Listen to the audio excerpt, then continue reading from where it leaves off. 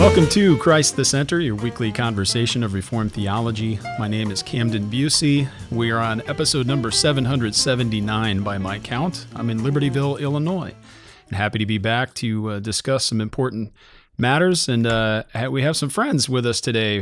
We're delighted to have two people on the same webcam, and you know what that means, at least in terms of the history of Christ the Center. Usually we have with us, Chad and Emily Van Dixhoorn. I couldn't be happier to have them both. We'll to do all the formal introductions in a minute, but welcome, Chad and Emily. Thanks for taking the time to join me today. Thank you. Yeah, thanks for inviting us. And they're coming from Pennsylvania in the greater Philadelphia area. Chad, of course, is professor of church history at Westminster Theological Seminary. He's also an OP minister. And Emily also is a graduate from Westminster, and she's a stay-at-home mom who leads and loves Bible studies and women's retreats. Not only says that on the book that we're going to talk about, but I know that firsthand because she's told me. And we have all sorts of books that we're not going to talk about today, but I want to mention we have Confessing the Faith. This is a cornucopia. It's in November, so we're going to bring a cornucopia of publications. We have the Confessing the Faith study guide. But wait, there's more. We have God's Ambassadors. And we also have the Minutes and Papers, the Westminster Assembly. We now have a physical copy. A generous donor sent us a set. So we have this, and I've been diving into this. But the Van Dixhoorns have been busy, and we're excited today to talk about this one here, Gospel-Shaped Marriage, Grace for Sinners to Love Like Saints, published by Crossway, 2022. Exciting. We're going to be talking about that today. I'm going to start things off, Van Dixhoorns, just asking you how you first came to write a book on marriage. I know it's the perfunctory question when we're talking about a book, but I think it's interesting to hear the backstory, especially about this book, which is distinct. If you might indulge us by explaining a bit about the study that this came from, but also your thoughts and desires for writing such a book. Go for it. Yeah, so actually a publisher approached us and asked us to write a book on marriage, and we said, okay.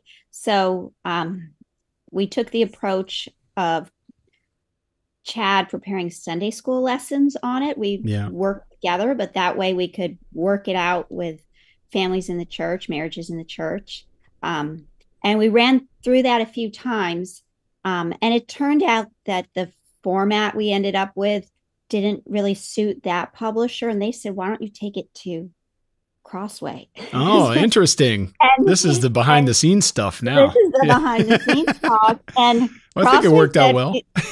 Crossway said, this format is just fine for our purposes. Sure. So we're very grateful to the original people for putting us onto the topic. We're very grateful to Crossway for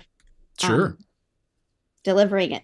No, this is great. I appreciate this, and you hear books on marriage. I'm going to speak for a large number of our listeners, and this is going to lead up to a compliment, so don't get nervous. But normally, especially with our group, just by nature of what we typically talk about week to week, you get sent or you think about a book on marriage, and people are like, "Oh, well, I've read those before," and there tends to be a formula or a commonality to them. A lot of that's good because you got to cover common bases. But then after you've read 5 or 10, or you're doing marriage counseling, or you're doing premarital counseling, or just reading for your own benefit, your own personal life, in pastoral ministry, you end up reading a lot of these kinds of books, and you start to notice that maybe not all of them need to exist because they've been written before, and people are just changing the stories for own personal anecdotes. But this book, I want to say, is I was so refreshed just to read this book because it had a different character to it. Obviously, you're covering a lot of the same material in terms of definitions of marriage, the significance of marriage, how men and women ought to relate in marriage. We'll get to that later. But I truly did feel that there was this book was coming from a different place, and it isn't just your writing style, which both of you write tremendously well, but it isn't as simple as just saying, well, it was structured differently, so it's just a matter of the chapters we decided to include.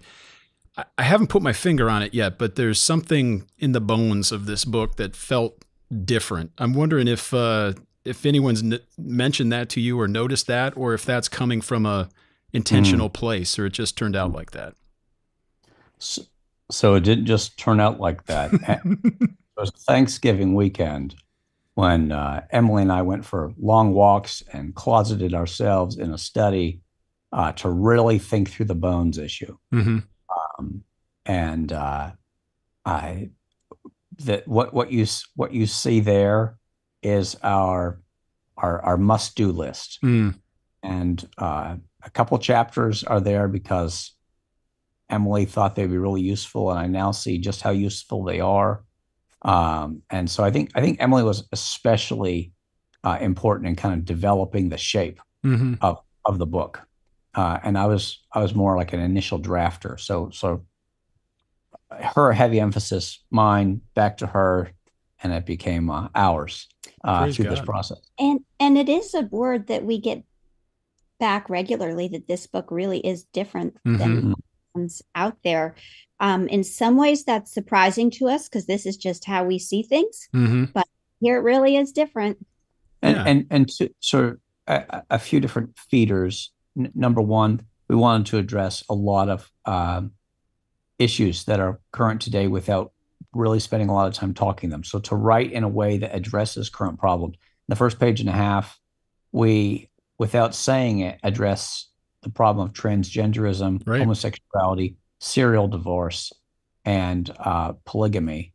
In the first 3 pages, the problem of cohabitation and the decline of marriage, and you know the challenges involved in remarriage and so on. Yeah, but without getting grumpy.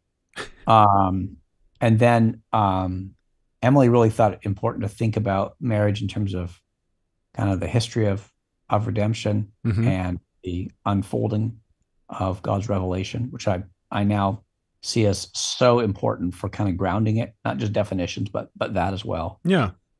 And then our little bit of, reading some Puritans, and one in particular also gave us a different kind of edge, or not edge, but angle. Sure. A different perspective that's reinforcing a lot of the same ideas.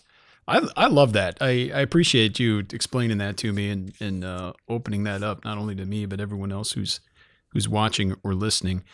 I particularly appreciate the fact that you are touching upon and addressing contemporary issues, because they're really important. They're really significant.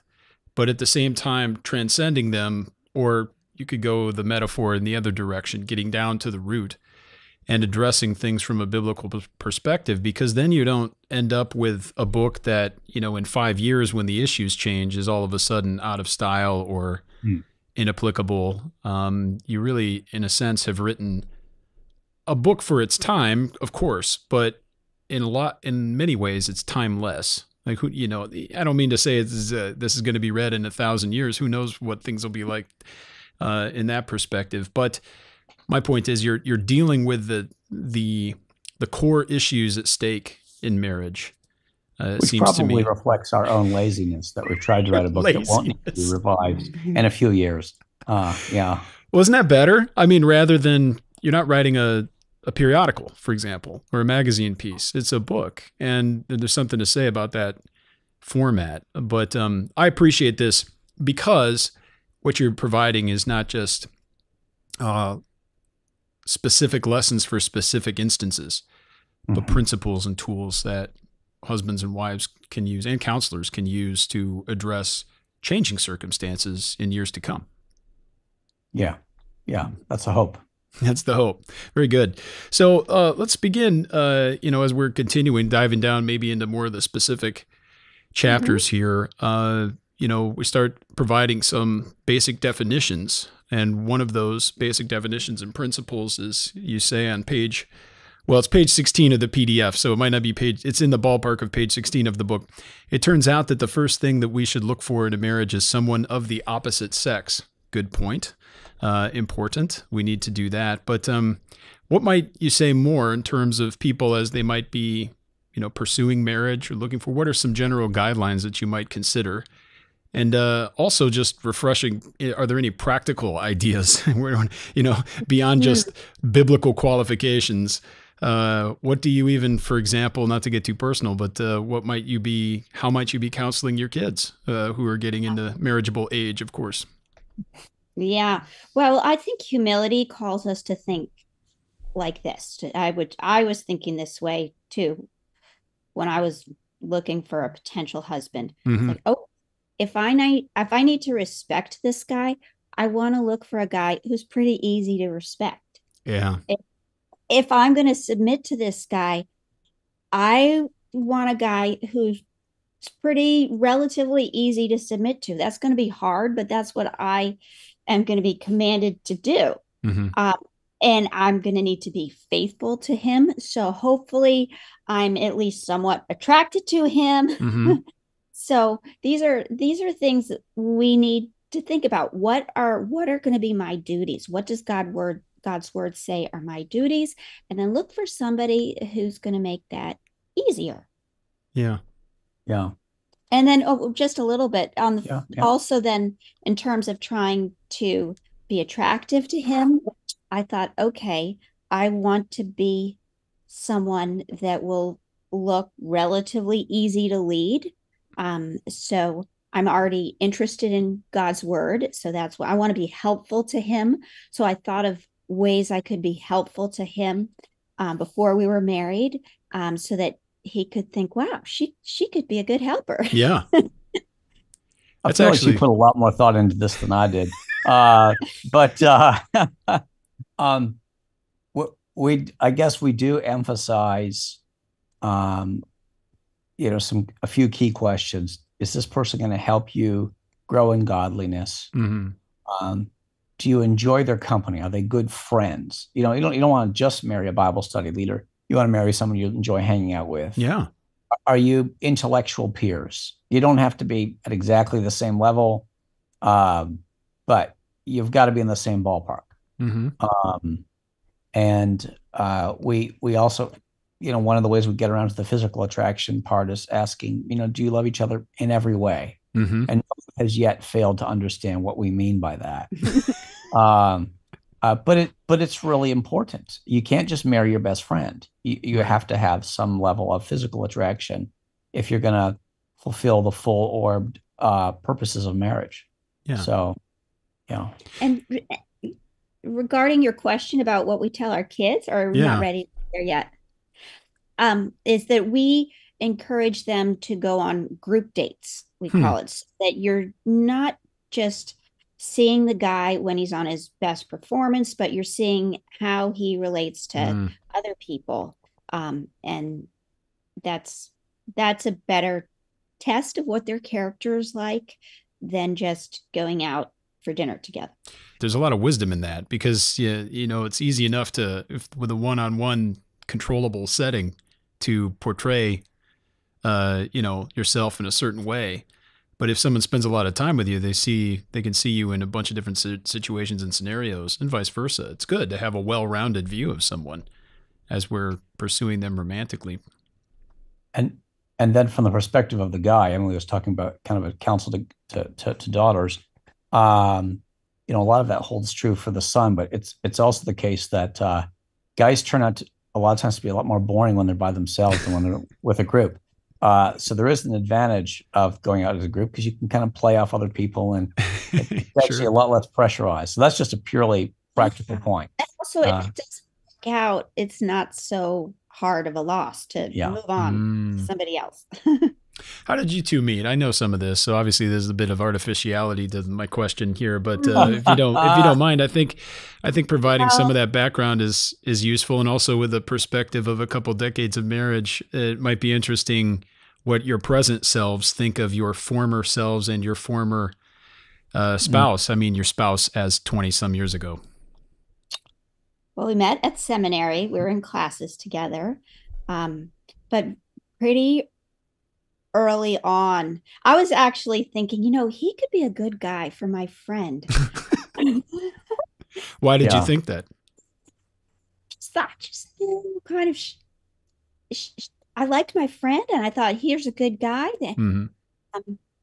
that Yeah. anyways, he was for me. But I remember one time calling his roommate, and his roommate said, "Oh, Chad, he's not here right now, but he's going to the symphony tonight, and he has extra tickets. Do you want to go?" And Oh, wow. I hadn't really pictured Chad and the symphony, but I thought, sure, why not? Yeah, I'd love to. So Chad gets home, and what'd your roommate say to you? So, Chad, you going to the symphony tonight with Emily? You better get some tickets.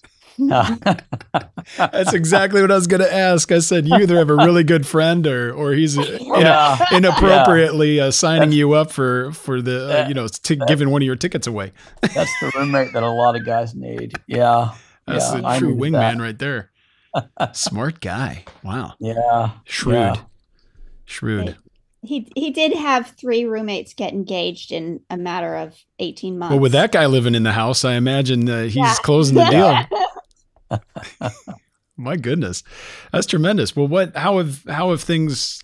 Obviously, there's a million ways to answer this, but I mean, relative to the principles in your book and how you've learned those principles through not only biblical study, but also the College of Hard Knocks to a degree, I imagine. But how have you grown through those days of just meeting each other and getting to know each other through the seminary education to getting to the point where you have a ministry together, you have 5 children, and writing books on marriage? Boy, let me start. I think by making a lot of mistakes along the way, yeah, I was really hopeful that we could have a godly, Christ-centered, thoughtful marriage. And so when anything came up in the first year of marriage, I'd want to go sit down on the couch and just kind of talk it all through exhaustively. And it was exhausting, and counterproductive. I mean, there's a big place for talking through things and being deliberate and not just coasting. But oh my goodness, I just wore Emily out. It was terrible. Well, really let you. I was like, okay, love, I'm just gonna go grocery shopping now. Thanks. So eventually I think we figured out that space and time are needed to work through a lot of things, not in lieu of conversation, and but as a great supplement. And we figured out that endlessly analyzing our relationship was less helpful than doing things together, especially things that focus on serving others, not simply ourselves. I don't just mean like entertainment all the time, but actually trying to be constructive in some way. And that shared purpose really drew us together and still does. Yeah. Yeah. That's wise. I appreciate that. You do kind of live as a unit and grow together as a unit if you're both pursuing the Lord and then seeking to serve him together. You would expect that inevitably you would draw closer to one another and have greater unity. And I'll say something is that Chad has a really good sense of humor. And I saw that before we got married. It was one of the things that was attractive about him. And he lets me tease him in a way that's not disrespectful, but it just makes it a lot more fun. Yes. Emily has a good sense of humor too. We both think that being able to laugh at yourselves, and others, giving someone else the license to do that, is super helpful in a marriage. And occasionally there's a little point to it, but we just have fun with it. And so it's a way we do grow together, laughing along the way. Yeah. Oh, the worst thing is if you have some, like my wife doesn't understand my sense of humor at all. So this is a major problem. I tell her frequently, and this, she really needs to learn this, but I tell her frequently, you just don't know how funny I am. And, no. She's got it. We get along just fine, but part of that is ribbing each other a little bit and learning each other, and it's fun. It's fun. If you take yourself too seriously, just in life in general, but especially in marriage, it's not going to work well for you. Part of that's because we're broken and we fail. I want to get to some of these comments about especially men's failures. Sometimes husbands are they're just really stupid and make bad decisions. We'll get to that in a minute, but I wanted to set the stage for that. Speaking about the fourfold estate of man, clearly, a lot of our listeners will know Thomas Boston worked famously in many ways to great effect, developing the doctrine of man according to its fourfold estate. But you cite also Augustine, who spoke of marriage in a similar matrix. Frequently we talk about creation, fall, redemption, consummation. But why is it important, or at least helpful, to consider marriage within this context and to understand where we are in that history of redemption? Yeah, let me start us off here. So we credit Boston, then we credit Augustine before Boston. Mm-hmm. But Augustine doesn't have marriage in particular in mind. Yeah. Okay. We just thought the fourfold state really comes back to some distinctions that he lays out with respect to our capacity to sin. Mm-hmm. And then Emily thought especially, well, that's really pretty helpful with marriage. On a very basic level, it's helpful. Let me take the first two. You take the next two. I think it's really helpful to remember that, we're not in the garden anymore. We've married a sinner. It's very basic, but we're not in that first state of man before the fall. Non posse, non peccare. Yeah. All right. We're in the second. Yeah. We live in a fallen world, but it's not just enough to think of your spouse as a sinner, and that's why we have our subtitle, Grace for Sinners to Love Like Saints. So over to you for the next two, if you're game. Yeah. So now we're in this marriage along the way where we have the Holy Spirit in us, and you could think about that in two different ways. Actually, you could say, well, my spouse has the Holy Spirit in him, so he should really be doing a better job. But really, I should think, you know what? Actually, I'm married a sinner. I have the Holy Spirit in me. I can forgive him. That's what I'm called to do. Or, oops, I messed up. I'm a sinner. I'm going to ask for forgiveness. And he can forgive me. And, thankfully, that's what Jesus says he has to do. So I might as well go humble myself and ask forgiveness.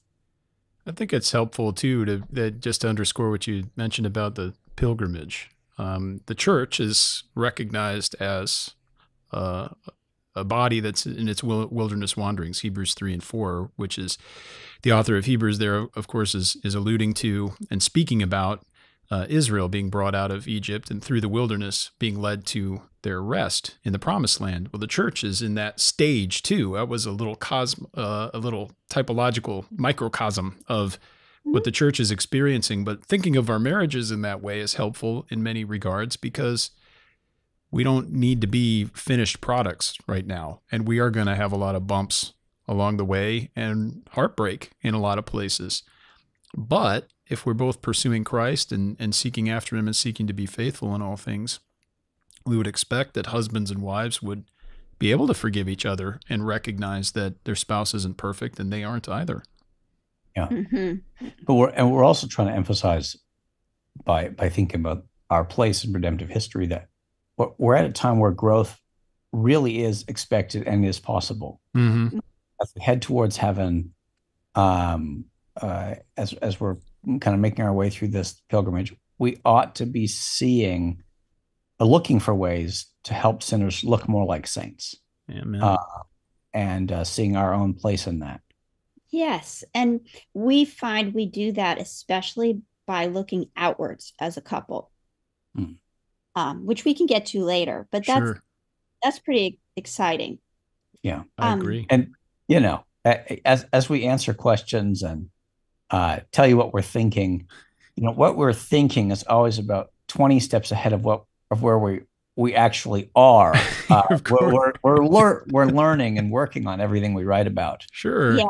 There's always the in theory aspect. Yes. To be clear. Yeah. But then just to finish up with the last stage, heaven, that's where it will be perfect. And just remembering we are not there yet. So don't kind of have too high of expectations for marriage in this life, or we'll kind of end up being always disappointed. Yeah, we can't. Yeah, that's another question I wanted to ask, and an important point that we need to make. A mutual friend of ours, Marcus Minninger, who lived in your house for quite a while while you weren't there. You knew he was there, though. He has written an article in the Mid-America Journal of Theology a few years ago, speaking about marriage and using it as a test case for understanding cultural pursuits. His point, though, was speaking about the eschatology of marriage and the whole purpose of it, because our Lord says we won't be given in marriage. The Pharisees try to trip him up in this question, or the Sadducees, I can't remember. I think it's the Sadducees in that instance, because they had question about the resurrection. They were denying the resurrection. Said, well, whose wife is she going to be? Mm-hmm. In the resurrection, thinking, well, see, this proves that the resurrection just has all sorts of problems. But he doesn't, give them any ground, but he says basically, well, marriage is not something that persists in the new heavens and the new earth. What then is the significance of marriage? Obviously, it's critically important, but also it's a civil ordinance, not a sacrament. You mentioned that in the book and developed that a little bit. Well, and I'm leading the witness here, but also how is marriage not an end in itself? Because I think we also end up in problems when you treat our marriages, or if we're even looking to get married and we're thinking of that relationship as the ultimate thing. How do we address those matters faithfully? So we do address it early on in the book, even though people often treat that passage as though it's for like super saints, to think about heaven as really being the marriage between Christ and his bride. When Emily talked a moment ago about heaven being the place where there's a perfect marriage, that perfect marriage is not the two of us, between Christ and his bride. That means just a whole bunch of things. First of all, if you're single, it's not like you sort of permanently miss out on something for all eternity. Yeah. This gift of marriage is a gift for this time. It's not for all eternity, and there will come a day when we'll all be equally happy. It's also important to remember that if you're stuck in a bad marriage, I highlighted that sentence. You won't be stuck with a loser that you married. Or if your spouse is not a believer and you are. Yeah. One isn't in that relationship. And William Carey doesn't need to pick his favorite of his three wives when Christ is resurrected. When we are resurrected at the last day, when Christ returns. Thank you. So it's just important on a whole bunch of kind of practical levels for us to keep this in mind. And so what's marriage for? Marriage is for all the purposes that we mentioned in the book, but in the kind of the big picture, God uses marriage to help sinners become more like saints, to make us better fitted to be his bride. For many of us, that's one of the vehicles. It's one of the paths along the way. And that's really important for those who love Christ and want to be like him. Amen. Yeah. And that involves whole life obedience, even in, little tiny moments. You tend to think of the big moments in life, but often we find the need of the gospel very much in the mundane. You include a story here called Emoji, the early morning orange juice incident. Would you be kind enough to recall that and its significance here? So we were talking about the importance, if we're gonna heed what Paul says in Ephesians about submitting to and respecting each other, that involves really knowing each other. And I thought it was useful, Emily couldn't help but agree, to talk about one of my faults, which is really not studying my wife well enough. And so about 10 years into our marriage, 11 years into our marriage. Okay. That 1 year makes a difference. I asked her one morning, would you like some orange juice? She said, yes. I said, would you like some ice in your orange juice? And she said, Chad, have you asked me that question before? And I thought, this is not a conventional response. Yeah. I said, yes, because I asked her that basically every morning. She said, have I ever said yes? No, and then I said, how long have we been married? Oh, yes. How long have we been married? Oh, yes. That's when I knew things were seriously in trouble.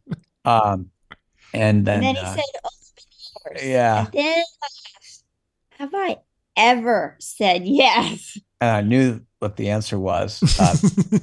No. So we called this the early morning orange juice incident. Right. I just wanted a little bit of that feeling. You just picture it. Somebody goes up to the bar, like they know how you like your drink. Yeah. We've been married 11 years. He doesn't know yet. Yeah, it's tough. I'm like, come on, let's step up the familiarity with one another. There's something to that too, and not just on that point. In that specific instance, but it could be somebody gives you a gift and it's totally off base or something. And when that comes from your spouse or even just a family member or someone you've known for a long time, and it was so off, there's almost like a betrayal to it. Like, what have we been doing for all these years that you could think that something so far off, like, is going to hit home with me? Either you haven't thought about this and don't care, or you don't know me at all. Yeah. So the early morning orange juice incident was not a disastrous Christmas present, but the sheer rapidity of the error and the lack of attention. Yeah. Was and in some areas is a real issue. Yeah. Yeah. Point taken. Lesson learned. That's good. I love those anecdotes because they bring the theological lessons to light, and it's important to see that. And that's one useful way, I think, for couples to start to think about their own incidents in life and their own particular stories and how the gospel can shine forth in those moments too, and how we can all learn to be better spouses as a result. Yeah. You mentioned some Puritans that you love. There's a lot of good Puritans in church history. A lot of them have written about marriage, and one book that you mentioned is called Domestical Duties by, help me with the pronunciation, Gouge? We don't know. Is it debated?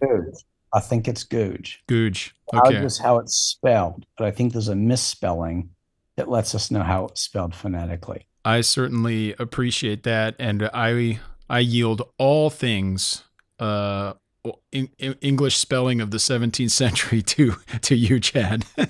You've had so many hours trying to decode all these handwriting and fighting with Microsoft Word, who wants to correct you all the time. Correct? Yes. Turn off autocorrect if you work with. Yeah. You use text edit or notepad. But how does this book, Domestical Duties, it's helpful in many places. Of course, you have the caveat that you don't necessarily endorse everything in the book.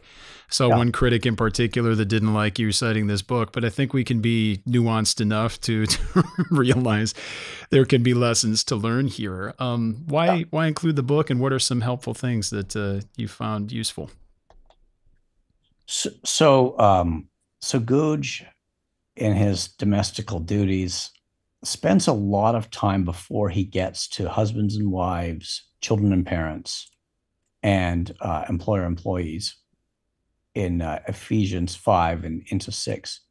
He spends a lot of time thinking about the prefatory command to submit to one another. And, you look at where that command appears, it's as important as worshiping God and so on. It's not as important as worshiping God, but it's in a list of duties that includes basic things like worshiping God and so on.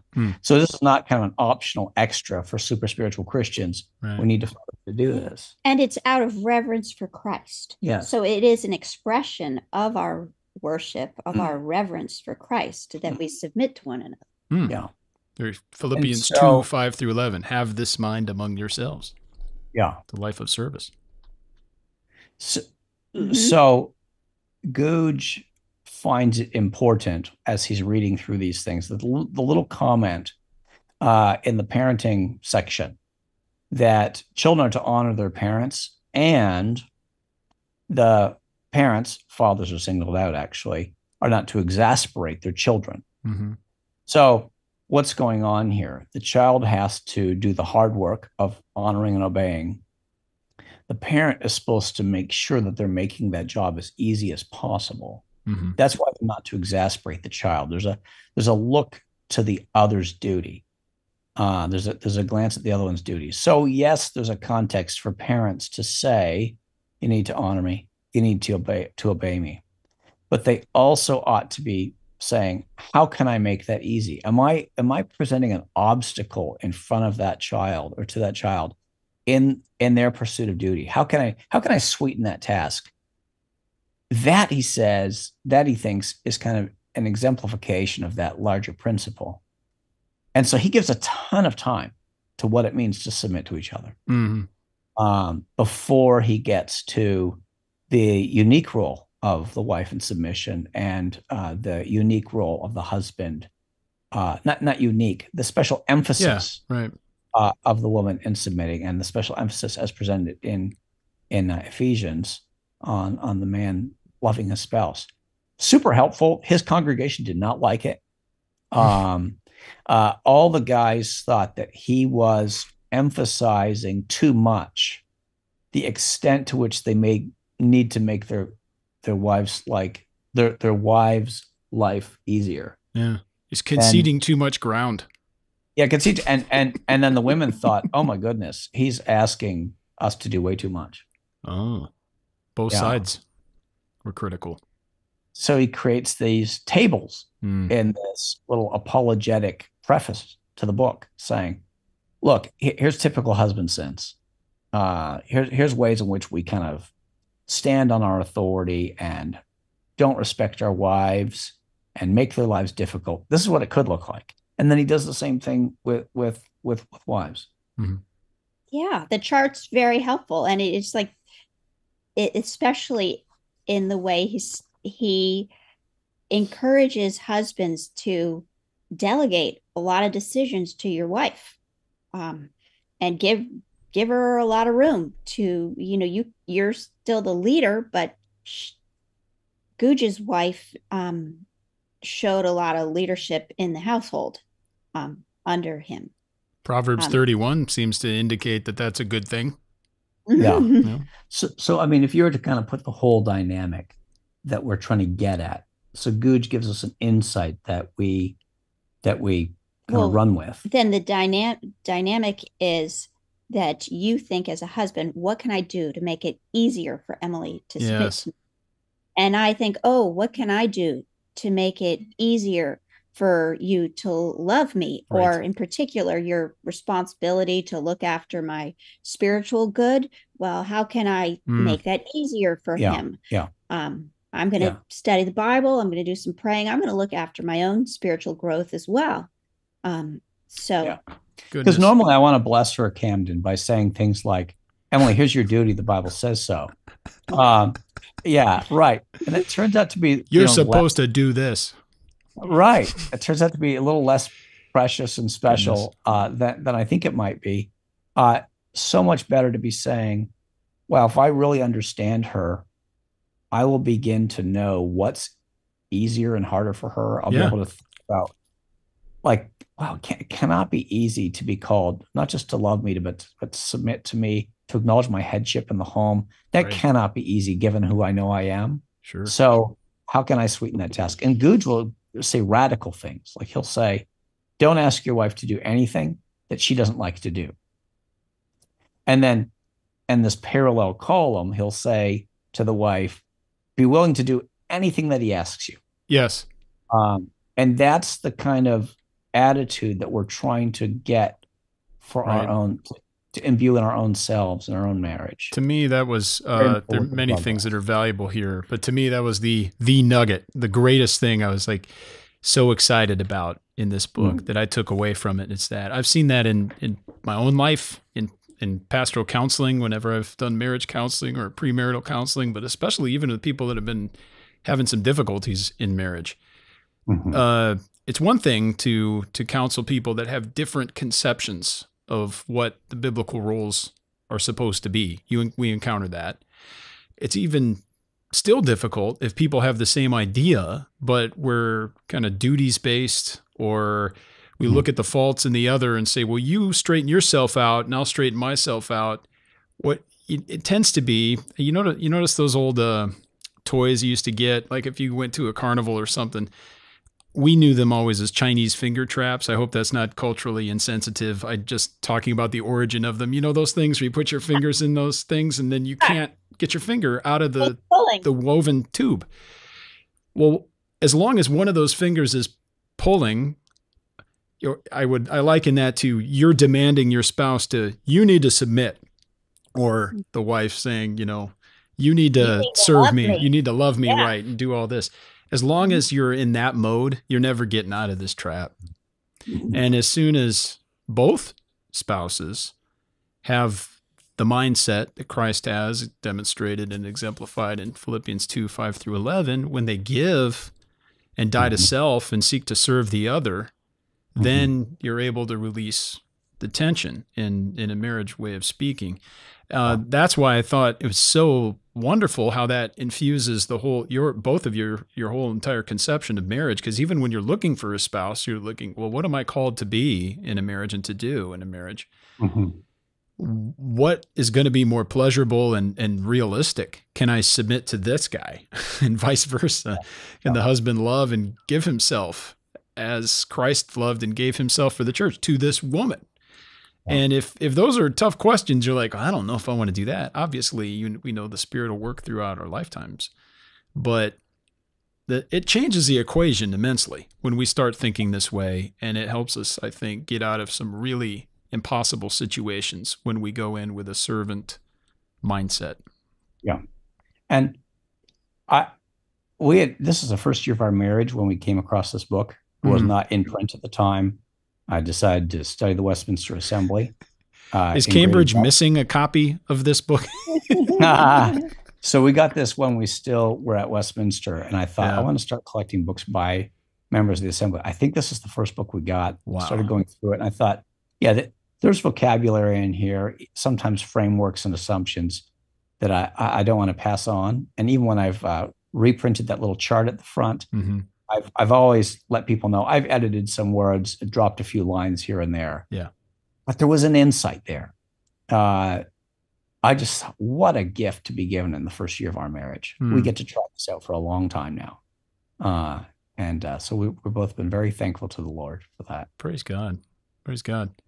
I want to switch gears a little bit, but I'm still on the subject of a servant mentality, a servant mindset.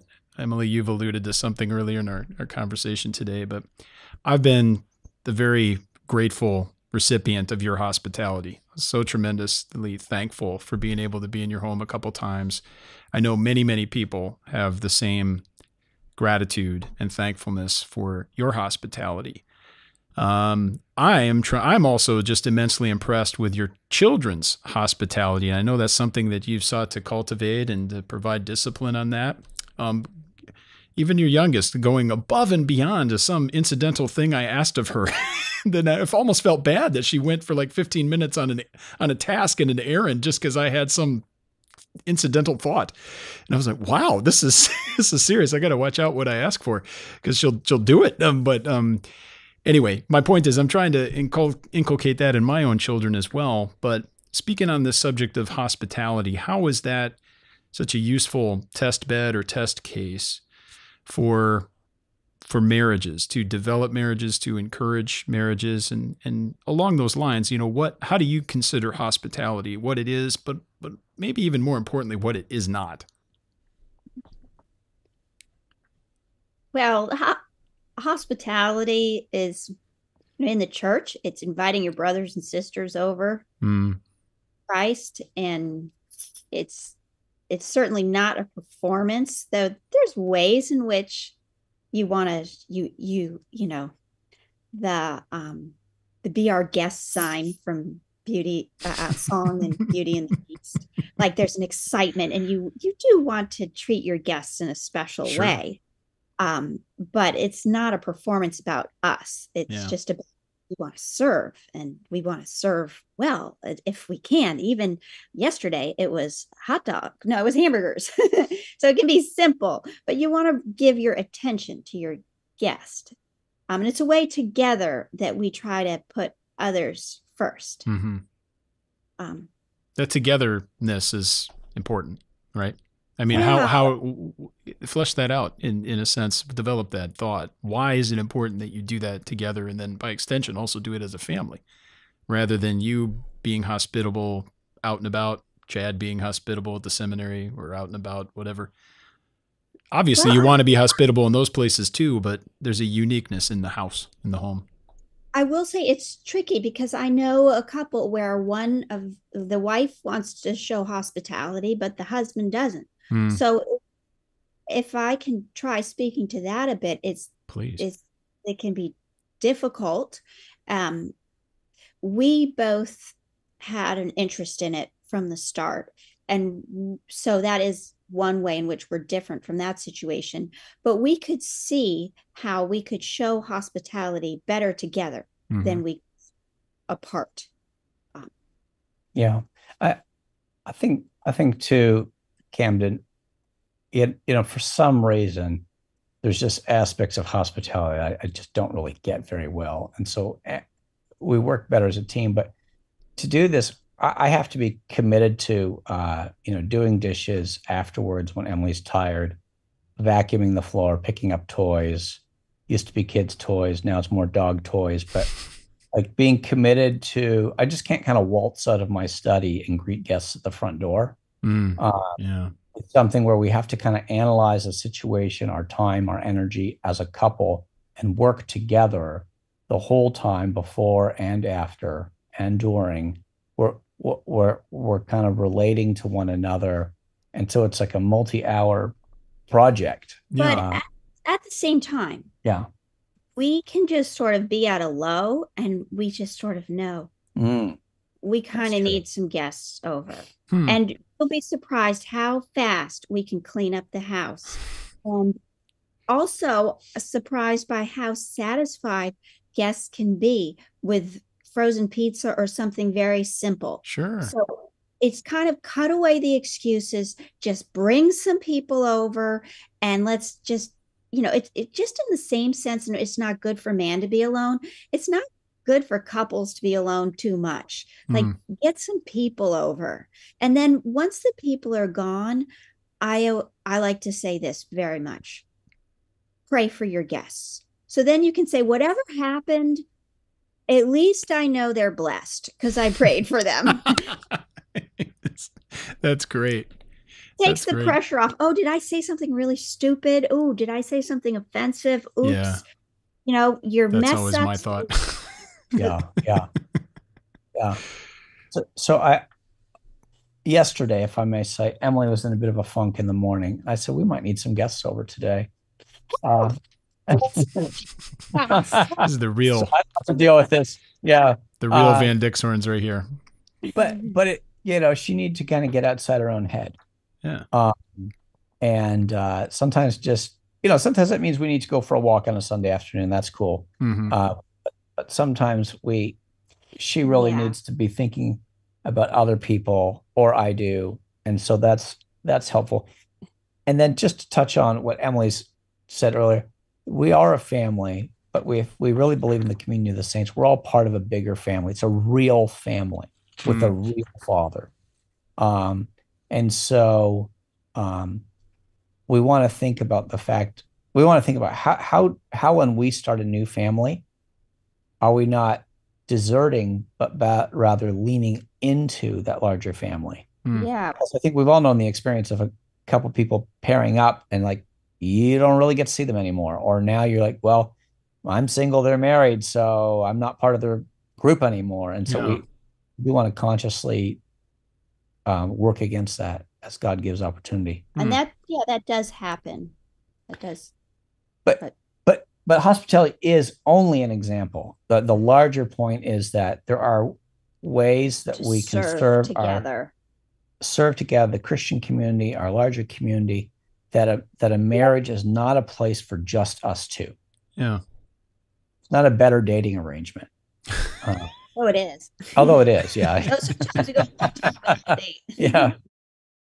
Yeah. For the future readers, know that there is really helpful, wonderful material on sexual intimacy, speaking about it from a biblical perspective. Often the problems in the bedroom you mentioned are not don't start there and they don't end there. They're wider conceptions. But thinking, if you'd like to comment on that, that's fine as well. But thinking more broadly, I'm also just wondering if there are any other areas of exploration or other items it might be worth discussing relative to the bigger picture of how we can be more Christ-like in our marriages, and comments or exhortations for us in pursuing Christ, even as we pursue being a better spouse to the one to whom we're married. I think one of the challenges in many marriages relating to family, not just your own children, but the extended family. Sure. So we do spend some time thinking about how marriage alters that relationship, and yet how we can continue in a different stage of life to be honoring parents and others, and extended family. It's been really important for us when we don't live near either set of parents most of the time, so we get kind of big doses. We live with them or they live with us or something like that. We vacation together. Never kind of, there's no opportunity to kind of spend a little time withdraw. So that's made us more prayerful before we're going to spend time with relatives. Just having a week or more of intentional prayer. Lord, help them to know that we love them, care for them, help us to work well together, and so on. And just when you think you've sort of got that all sorted out, something happens.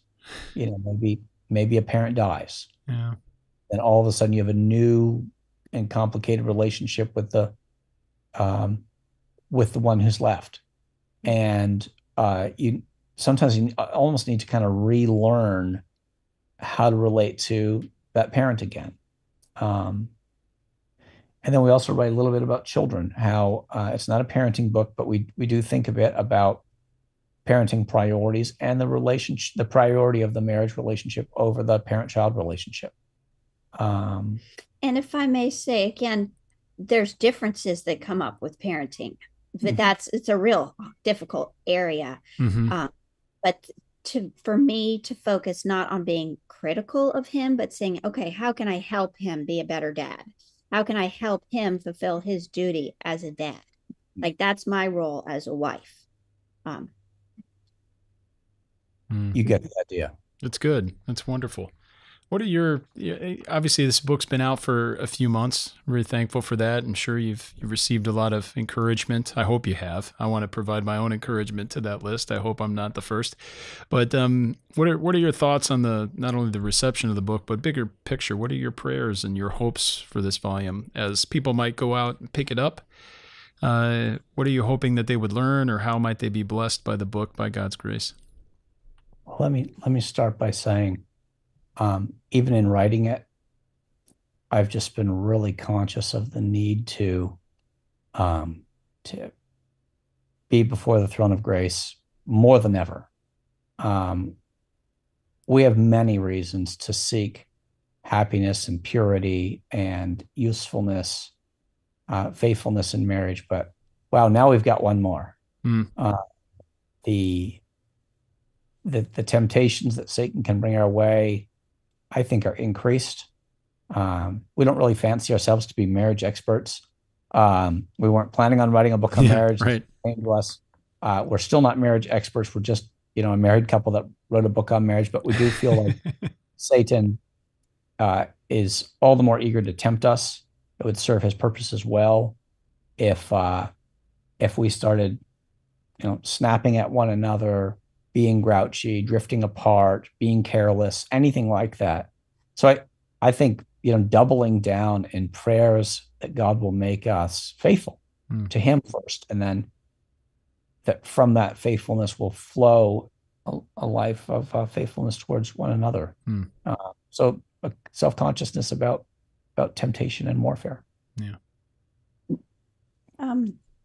My interest is in the gospel, and that people can see marriage as a context in which they can show the basics of the gospel of asking forgiveness and giving forgiveness and looking to Christ the whole time.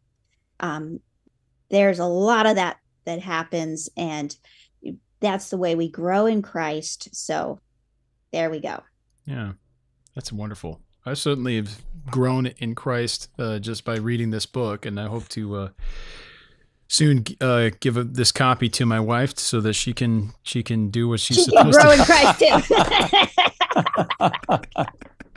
Yeah, good move, Camden. No. Yeah. Truly, though, this is a wonderful book. I mean, it's distinct. I really want the readers and listeners, I should say the listeners and viewers of this program, to understand that as you read this book, it's different. It's different in a good way, not because it's a total departure from a received tradition on this subject, but it's a fresh approach, a useful approach, and just one that's just very common sense. And even the humor that's in the book is refreshing to a degree, because you realize it just cuts the tension in places where couples might be struggling, and it helps. It's called Gospel-Shaped Marriage, Grace for Sinners to Love Like Saints, by our guests today, Chad and Emily Van Dixhoorn. Thanks so much for joining us, you two. I hope you write some more books and come back in the future. Thanks, Camden. Thanks, brothers. And also check out these, of course, the other books. We'll have links to these in the episode description. Confessing the Faith, if you're looking for a reader's guide in the Westminster Confession. The study guide's tremendous. Emily wrote this study guide. This book's pretty good too. Really good. The one that Chad wrote. And then other materials on the Westminster Assembly. Really, really thankful. We'll have links to everything in the episode description. People can find out about what we're doing in terms of our courses, our publications, our upcoming events, all at reformedforum.org. But I do want to thank everybody for listening. We hope you join us again next time on Christ the Center.